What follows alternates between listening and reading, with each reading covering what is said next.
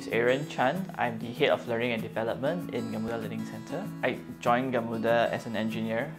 Engineering was not calling out to me. I just felt that there was something missing. I was doing a lot of talent development, and one day the organization said, why not move to GLC and learn something there as well? So I thought, why not?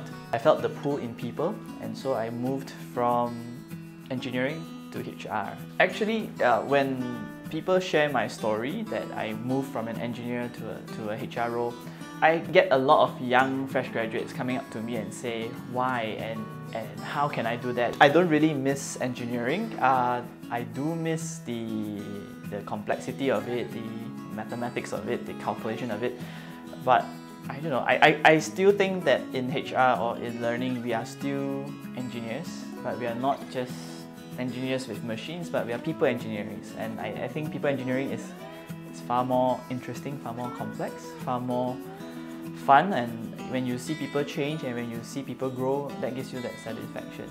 My motivation has always been seeing people grow, seeing people develop to the best of their ability, because that was given to me from my bosses and from my mentors.